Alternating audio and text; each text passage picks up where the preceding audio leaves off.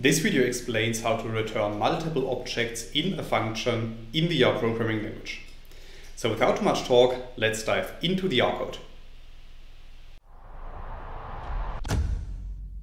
In this video I will show you an example on how to create a user-defined function which returns multiple outputs. And for this we need to specify a user-defined function, as you can see in lines 2 to 9 of the code. And within the function we will perform a certain calculation which creates two data objects, which are in this case called y and z. And then, and this is the important part when you want to return multiple objects, we need to create a list within our function. And we can do that, as you can see in line 7 of the code. So in this line of code, I specify that I want to create a list which contains our two data objects y and z that we want to return. And then I store this list in a new data object that I call out. And then I use the return function to return the list when the function is executed. So after running lines 2 to 9 of the code, you can see at the top right of RStudio that a new function was created, which is called myFun.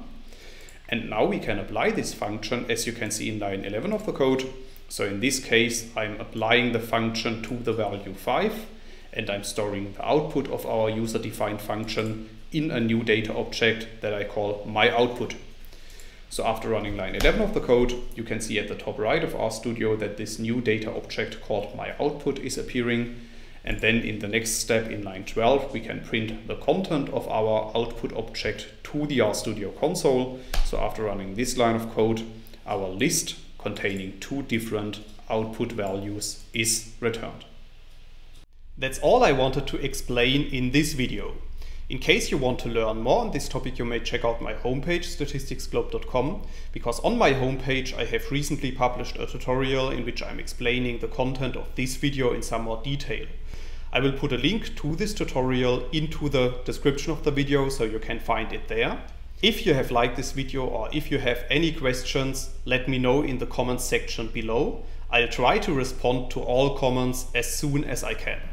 Furthermore, make sure to subscribe to my YouTube channel to get notified about future video releases. I have already published about 500 videos on this channel, and I'm releasing new videos on a daily basis. Thanks a lot for watching. See you in the next video.